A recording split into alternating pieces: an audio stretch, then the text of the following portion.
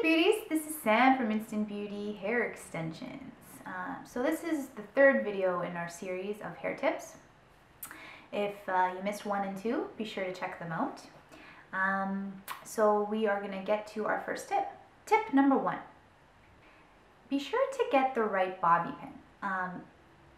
Bigger is better if you have thick hair. So for example, they sell very big bobby pins at any beauty supply, and typically they are used for rollers, but they're about this big, quite a bit bigger than just the standard size. And if you're the type that has very, very thick hair, or you wear extensions all the time, and you want to, do an updo or put your hair in a ponytail or something, and you have those flyaways that you need to tuck, definitely use a bigger bobby pin. Don't struggle with like 5 or 6 little bobby pins, just use a nice big one. They stay very secure and they'll get the job done. So tip number 2 for this video is to use a dryer sheet for multiple reasons actually. If you have a little bit frizzy hair, or if your hair is kind of wavy and kind of just does whatever it wants to do, a dryer sheet is actually a really good way to tame your hair.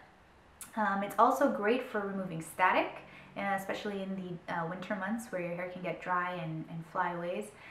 So yeah, a dryer sheet is really, really cool actually. If your hair is frizzy, just to sweep it down, it adds a lot of shine, it removes the frizz.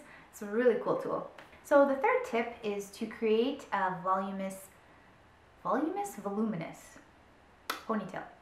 So to create this look is very, very simple. All you need is 2 hair ties and a couple seconds of your time. Put your hair in a half up, half down ponytail, and then you just pull a little bit of your hair out to create some volume and a bit of a poof.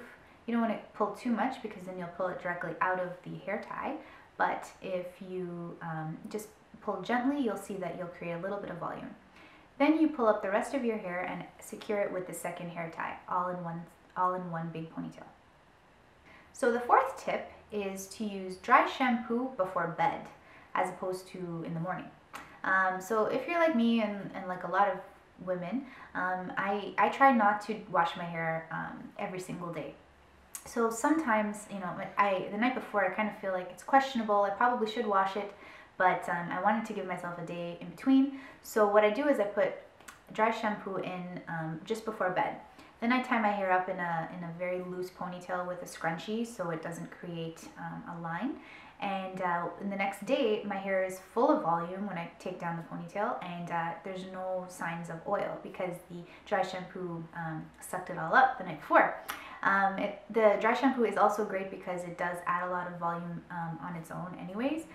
It's kind of like a thickening powder, so it's great for the day after. Tip number 5, final tip for this video. So sometimes we get flyaways when we put our hair up in ponytails or in an updo. And sometimes we don't have time to redo the whole thing, so the best thing to do is just to get a comb or even a toothbrush or even a coloring brush if any of you guys have that at home available. And all you have to do is put a little bit of hairspray on the brush or the comb, and the hairspray just very neatly tucks away the flyaways without making it sticky. So it's a really great tip for those last minute adjustments. So I'll just very quickly show you how to do this. I have a very fine tooth comb here, and I'm just going to spray a little bit of hairspray on the comb.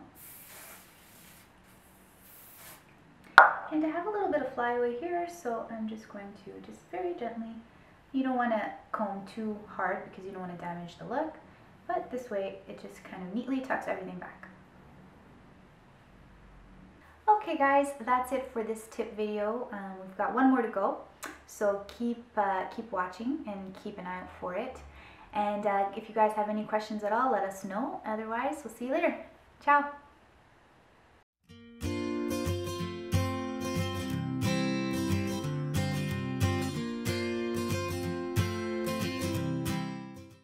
Woo for volume. Woo, woo for volume. Woo! Woo for volume. That's going in. Woo!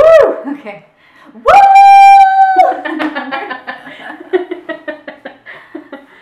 Oh, that's funny. Okay.